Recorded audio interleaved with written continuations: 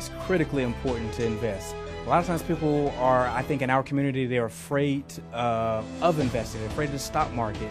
And I think they're afraid many times because of the unknown.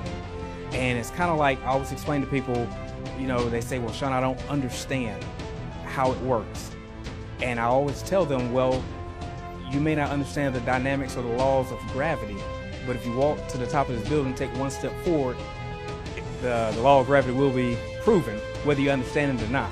So a lot of times, it's kind of like walking and talking. You kind of have to learn as you go, on-the-job training.